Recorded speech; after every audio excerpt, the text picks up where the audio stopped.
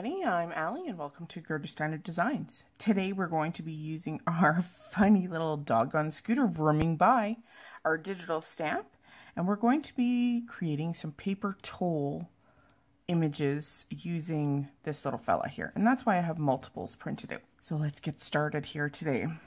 First, I've taken the same sized image, so I took one image and resized it to whatever I wanted, and then I duplicated it 4 times in my photo editing and printed them all out together.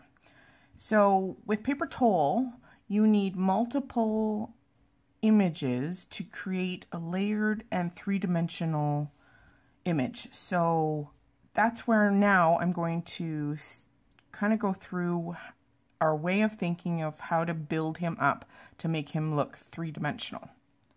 Okay. So we always start with, or I always start with one image that is completely whole, meaning that I don't cut it apart in any way, shape, or form. The only reason I have post-it notes over my images is just that people can't take snapshots of the image and recreate it. So our little guy here is sitting on his little scooter, and we want to make him 3-dimensional. So now we want to figure out what needs to be on the top of the image, what needs to be in the middle, and what needs to be on the lower or the back of the image to make him look 3-dimensional. So I'm going to say the thing that needs to be on the front or the top of the image is probably his scarf, maybe. This would be the top layer would be his scarf, and then maybe the second layer might be his whole body. So the dog is the number 2 layer. This is the number 1. And then in the background, I think pretty much that whole scooter. So this is my 3rd layer. So what I'm going to do is I'm going to take all of my 4 images and I'm going to color them according to what I'm going to cut out. So number 1, I'm going to color one of these with just colored scarf. Then the second one I'm going to take and I'm just going to color in the puppy. And then my 3rd layer, I'll probably keep it whole, but only color in the scooter. All right, this will make sense towards the end as we put things together. So I'm going to speed up the coloring process and then we'll get to putting everything together. All right, and away we go.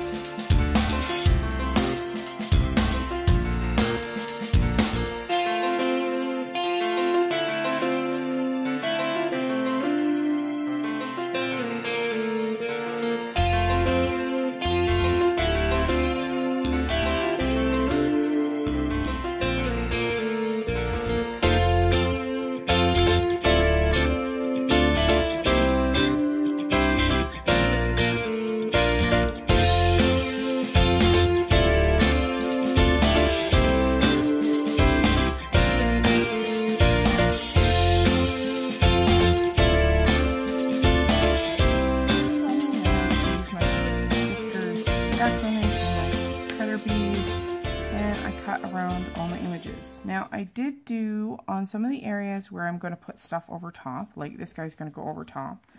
I kind of did a little bit of back cutting, so I cut more so into the image and cut past those lines, and that just allows for this guy to go on without anything peeking out from underneath that I have to deal with. So, but it still leaves something to glue this guy onto. All right, the next step is to take my gray marker. This is a cool gray marker from the multi-liner series, and just go around all the edges. It just gives that finishing detail, and any of that white core paper that's on the showing on the edges there disappears. So I'm going to do that to all of my images, and I'll be right back. So the next thing we're going to do is we're going to use a foam pad. So this is a foam pad here.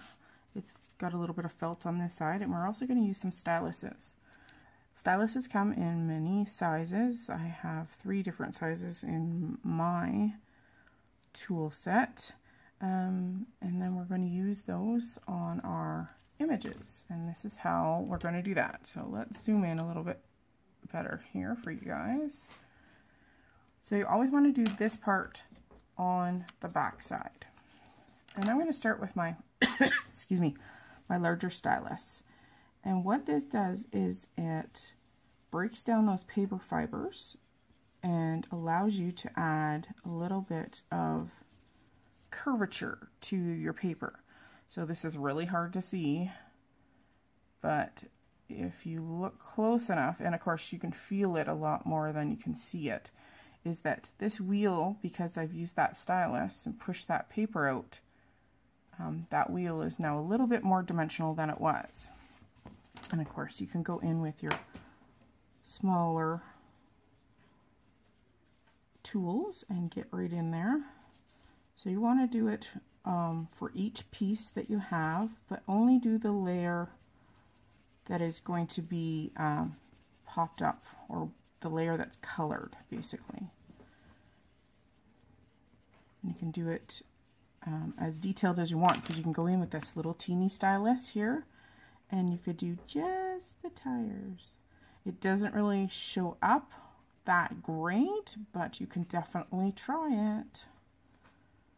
So you're going to do that to all the layers that are colored. So this guy is actually flat. I haven't touched him with the stylus, but I've touched his little scooter there. So I'm going to go and do all the rest of my pieces and give them some curve and texture.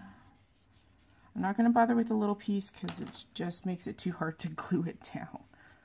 So you can decide what you want to do and what you don't want to do. Give a little bit of curvature to the scarf, and as it glues down you will lose some of that over curl.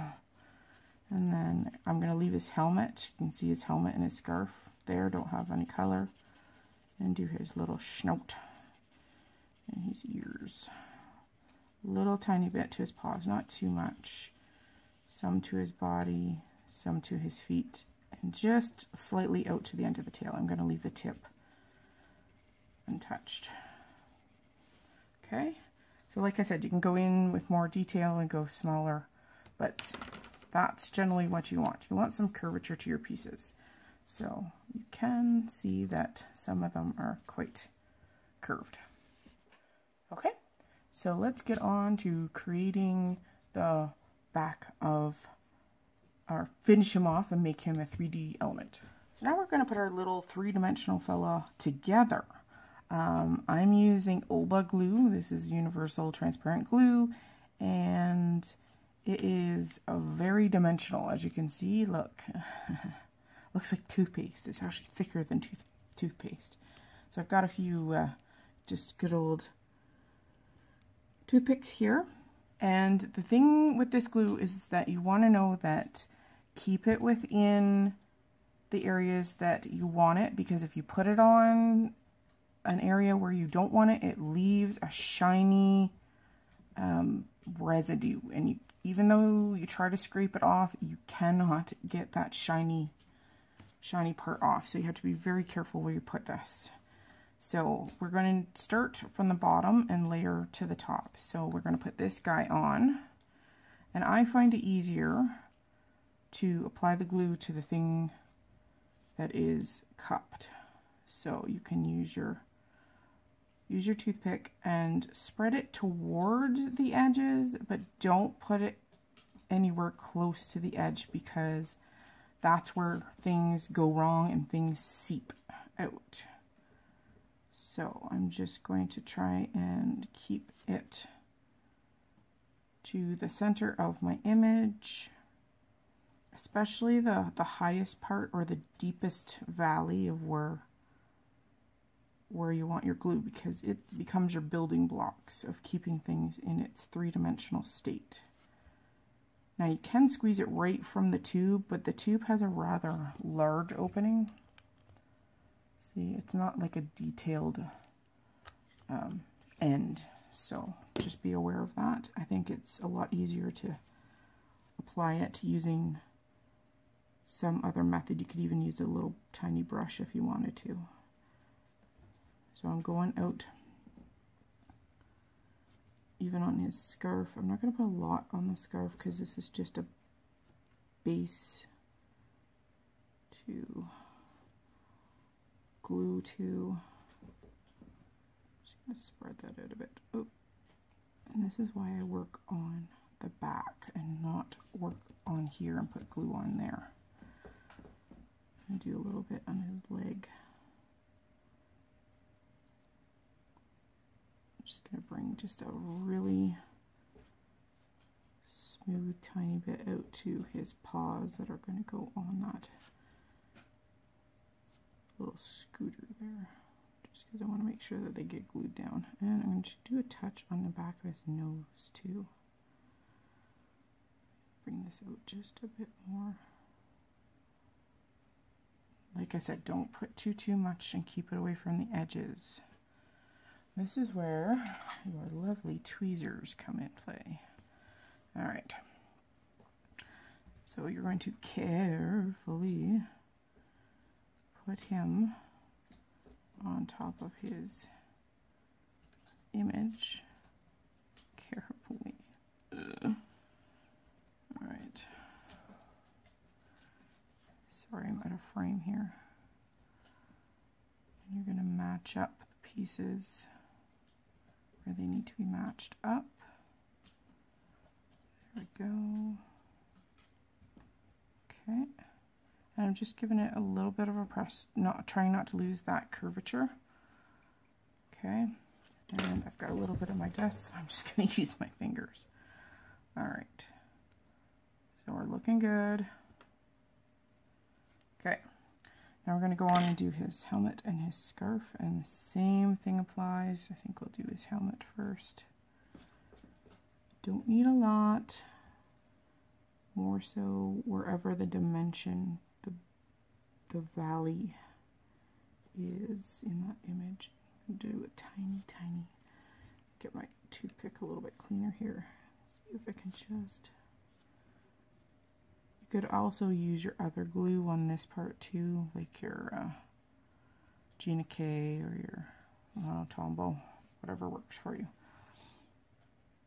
Okay, so you've got to be really careful with that piece of his chin strap there, because that's where it's going to move if it's going to move. So you're just gonna kind of hold it in place just for a few seconds, just to make good contact with everything down below. There we go. Now, this stuff takes a fair amount of time to dry, obviously, because it is thick and dimensional. And see, I've rubbed it on his chin. I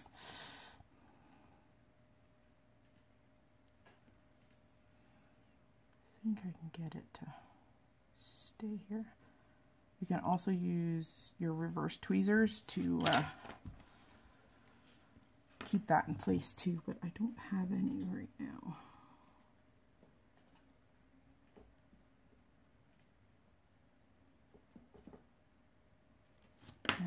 of the scarf. Don't need a lot. And I don't need any of my nails.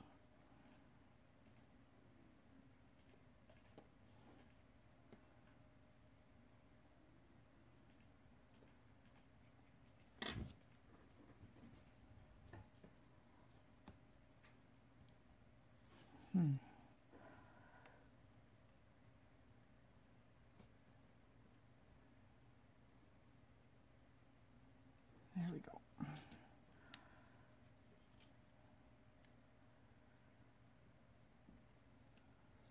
And of course this one has a lot of curvature to it, so it's going to be a little bit more challenging to get it to stay.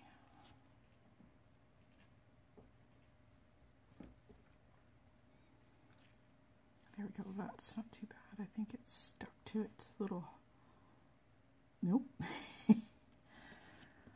Now you can, of course, put a little bit of a heavy weight, like your acrylic block or something on it to keep it down, just like I think we're going to have to do with the helmet here, because it's not cooperating. And this, and of course I see a little bit of... This will be delicate for about 24 hours. It needs to sit and dry.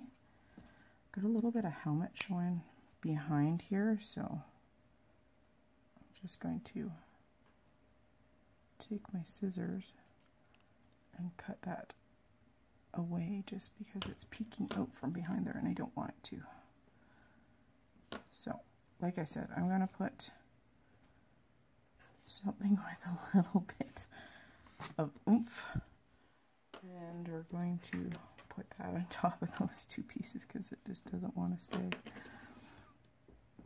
And this stuff moves, so you have to... It's finicky, but it's so much fun when everything's finished. There we go. Okay, everything's in place. Everything is... I'm going to leave it like that for a little while. And he now has become a cute little adorable dimensional fellow riding his scooter. So I'm going to create the back of my card and let him dry, and I'll come back with our finished card. Thanks for joining me today. I really appreciate that you've come to see what I'm up to, and I hope you have a great week. Thanks, guys.